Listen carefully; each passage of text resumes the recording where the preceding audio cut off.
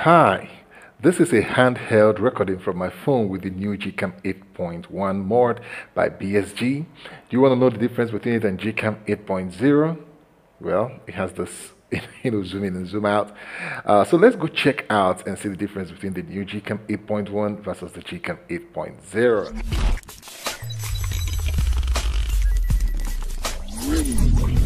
Okay, welcome back again to Smart Depot, and I have two Gcams here, very similar, Gcam 8.0 and Gcam 8.1. There is no place to see inside the setting app info to know which one you're on, so the way I do that is to go to app info and then go scroll down to the app info and then see the version that I'm using. So if this is your first time of watching a video or you like a channel, please, why not just click on that subscribe button and turn on the notification bell icon to be able to get more videos like this. It really encourages us when we see new subscribers.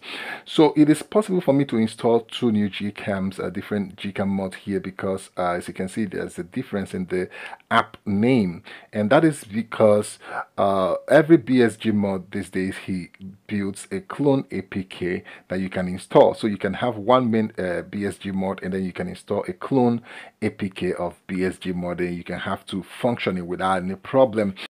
So we're going to go in to check them side by side in Smart Depot style. The Gcam 8.1 is by the left and Gcam 8.0 is by the right.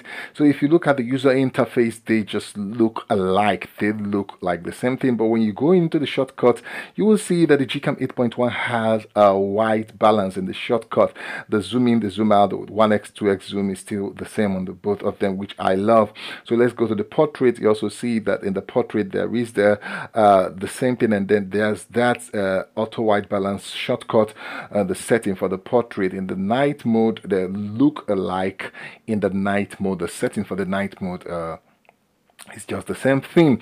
So we're going to move straight to the video recording to see. Okay, let me just break that to you. The video recording is the same thing for both of them, but I like the quality of the video recording, or the tweak, or the color tweak on the Gcam 8.1, but I'll leave you to be the judge. I'll put the video side by side towards the end. So let's look at the front camera right now, and as you can see, the preview of the front camera in Gcam 8.1 is a little bit more better in terms of brightness, and if you can see in the picture that we're taking right now, I'll leave you to be the judge for that one.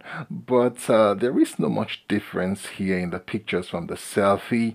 So let's just go in. It might just be preference, but I don't feel you're missing so much if you're in Gcam 8.0 and not in Gcam 8.1. So but let's just move into the advanced setting right now. If you see the settings like almost the same thing, but there are one or two things that will also show you in this advanced setting.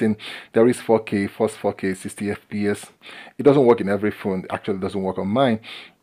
And then the mod setting here, BSG mod setting, is the same thing. A little few addition of submenu in Gcam 8.1, and then there is something in Gcam 8.0 which is store videos efficiently that is not in Gcam 8.1. But then Gcam 8.1 have device storage, have to save storage, and all those things about managing storage, but it doesn't have that save video efficiently in the advanced setting. So let's just move on right now. We're going to take pictures with the main camera, and then we're going to see whether there is any difference. And its HDR is on, and I've not tweaked anything. I've not tweaked it with the advanced setting. This is the stock setting, the way it could work.